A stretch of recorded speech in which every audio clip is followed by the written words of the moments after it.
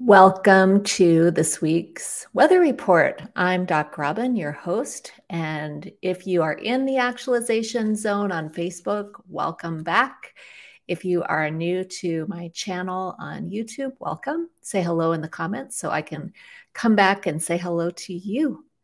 And today on this weather report, I have never been really into astrology. I remember when I was a little kid, I would check my horoscope every single day, along with reading Dear Abby in the newspaper while I was eating my toast and drinking my hot cocoa before school. But as an adult, and as I studied psychology and spiritual intelligence and all the things that I've studied over the years, I've never really felt connected with astrology. And so this is not an astrological report.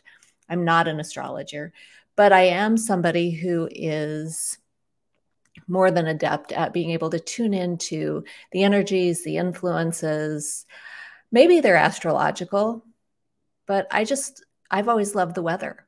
From the time I was a little kid, I loved looking at weather clouds. I've studied the weather. I always imagined myself that I could be a meteorologist when I grew up. But maybe this is the kind of weather I was thinking about when I was a little kid and had no idea. So that's what we're doing here today and every week. If you're not a member of the Actualization Zone yet on Facebook, come and join us. Just type into the search bar on Facebook, the Actualization Zone will pop right up. It's for intelligent, intuitive leaders, many of whom have ADHD or suspect they have ADHD and who are creating positive, productive, and purposeful lives for themselves as we step into this new future. So here we go for this week. I'm using a different deck of cards. The cards I'm using this week are from the Spirit Animal Oracle by Colette Baron Reid. She's one of my favorites. And, like I said, when I tune into the energies, the non-physical influences that we're all, I'm going to say subject to, but I don't mean that in a subordinate way, but just we are affected by the energies that we can't see.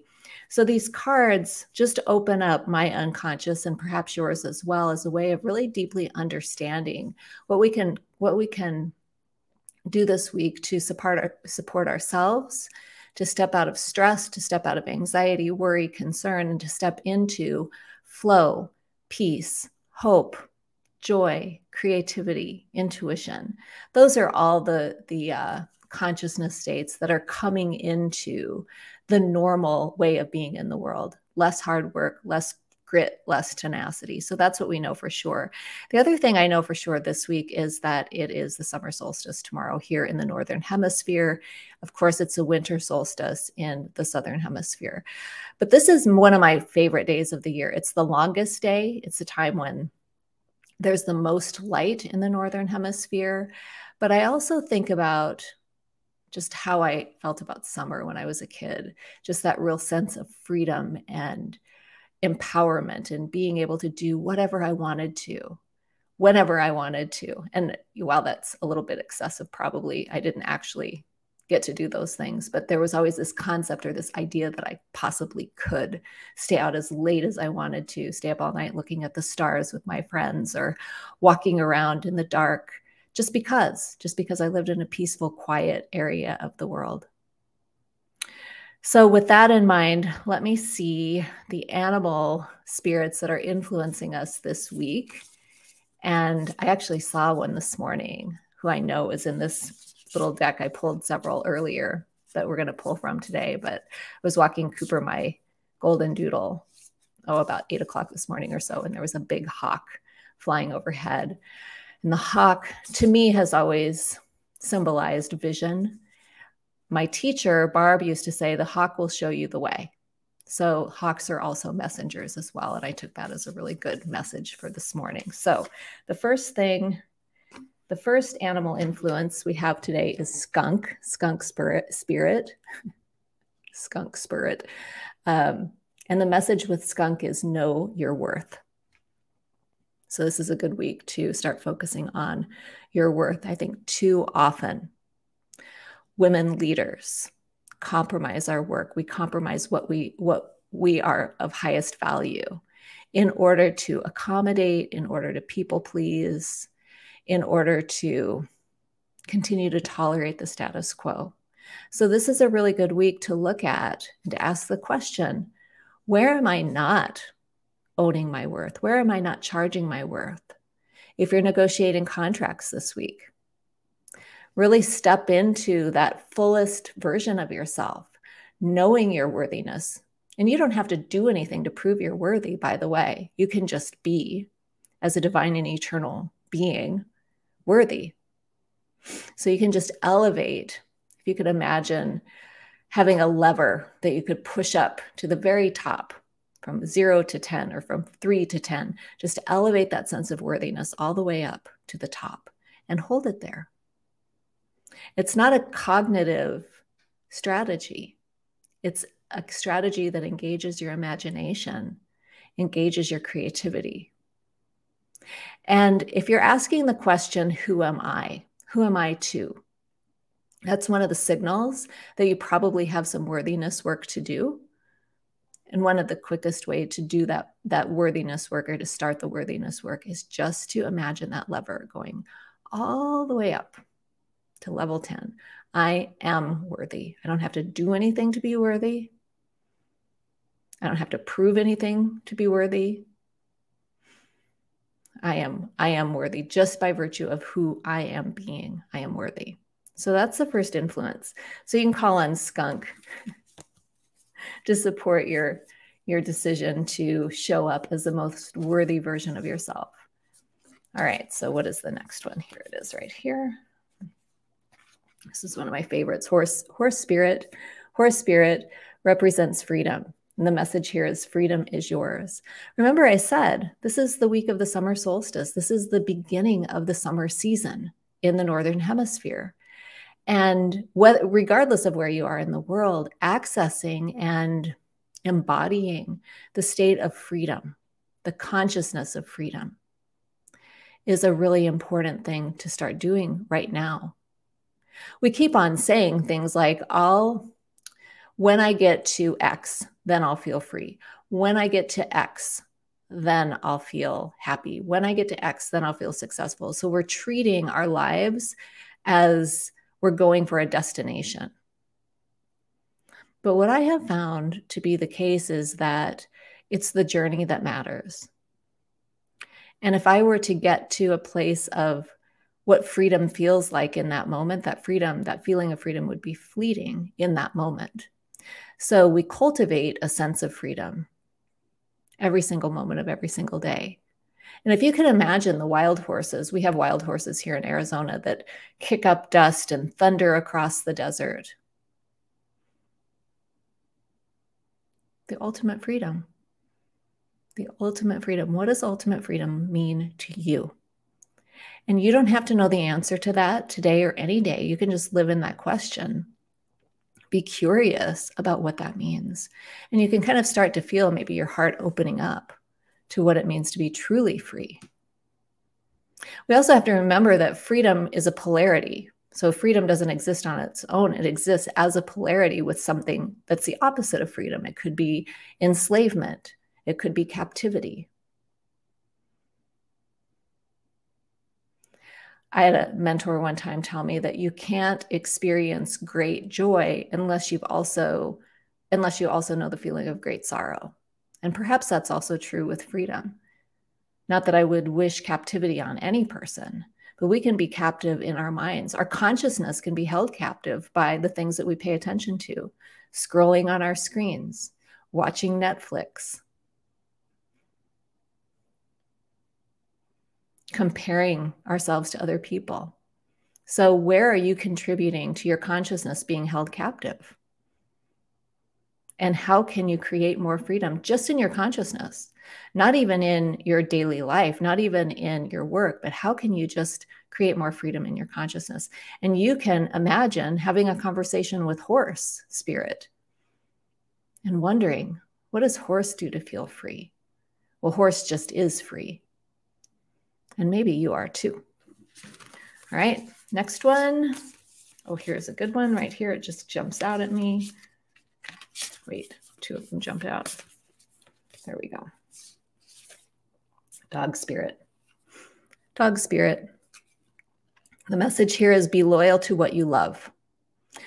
Being loyal to what you love inherently means then that you better know what you love. I don't think that we take enough time to pay attention to what we actually love. I think that we get so busy doing things, doing the duties, responsibilities, and obligations, which, by the way, is the antithesis of freedom. But love, doing what you love, being loyal to what you love, these contribute to your sense of freedom. So, what do you love? One of my colleagues wrote a newsletter. She writes a newsletter every week. And today she wrote, I love snacks. I love dancing. What do you love? Can you be loyal to snacks and dancing? Because they're part of your spirit. I love getting up out of bed early in the morning and feeling the cool air on my skin when I take Cooper out for a stretch of the day. I love that. I'm loyal to that. I savor it. I love my strong hot coffee that my husband makes for me every morning. I love that. I'm loyal to that. What are you loyal to? Let's just make sure this week that you're being loyal to the things that you love, rather than being loyal to your duties, responsibilities, and obligations and putting on the back burner for someday later the things that you love. Now's the time to bring those things that you love front and center. Prioritize those things. This is a perfect week to do that. And the last card. What's this one? Oh, it's this one, Panther Spirit. It's very dark. Reclaim your power. Reclaim your power. So let me put that in the context of these other cards. First, we had Skunk Spirit, which is know your worth. Then we had Horse Spirit, which is about freedom. And then we had Dog Spirit, which is about loyalty. Now we come to Panther Spirit, reclaim your power. So your power is the source of your potential. We leak out our personal power to things that really, in the whole scheme of things, don't really matter. So we leak out our power to worry. We leak out our power to stress. We leak out our power to other people's agendas. But when you call all of your power back to you, when you reclaim your personal power, you become the center of gravity in your own world. It's what it means to be empowered. Empowered comes from calling back all of the power that you've given away, that's been taken from you, that's been stolen from you, that's been hijacked. Just call it all back into the present moment. What do we do with our power? I think a lot of times women leaders in particular are afraid of our power. I'm too much, we say. There's too much of me. I need to dim my light. I need to be more diminutive. I need to couch my words. I need to frame what I'm saying. And I'm not saying go out and, be rude, mean, and obnoxious. But I am saying when you sit in your center of power and you pull that up through your center, through your heart, and you let your power speak through your heart, that's your inner sense of knowing. That's your inner confidence. That's your self-approval. That's your self-worth. All of that is housed or situated in your center of power. And it's interesting, of course, that this is the overriding thing, is reclaim your power right in the Northern Hemisphere when we're getting ready for the summer solstice. Sun is a central source of power on this planet, solar power, solar energy. So the sun is coming into its full power in this moment as well. So we can take a cue from the sun. The sun doesn't say, oh, put on your sunglasses. The sun doesn't care if you get burned. The sun just shines. And so what cue can you take from the sun? What lesson can you learn from the sun? As you tune into the natural world, as we've started this process on Monday of this week, just tune into the natural world. See what's going on for you this week in terms of how nature is supporting you, communicating with you, encouraging you, start noticing that. And that, more than anything else, is going to bring you back into the present moment, which, by the way, is also where your center of power is, in the present moment. When you are worried, when you are afraid, when you are regretful, when you are in grief or mourning, all of those experiences pull you out of the present moment. So our work this week is to be present, to be loyal, to know that we are worthy, to cultivate a sense of freedom. But at the center of it, call back, reclaim your power. That is it for this week. I hope that you found this weather report helpful. I'm your host, Doc Robyn. You can find me on Facebook in the Actualization Zone. And you can find me on Instagram, dr.robynmckay. Come and find me over there. Let me know, how'd you like this? How was this helpful for you? What did you take away from it? And until next time, big love. See you next time.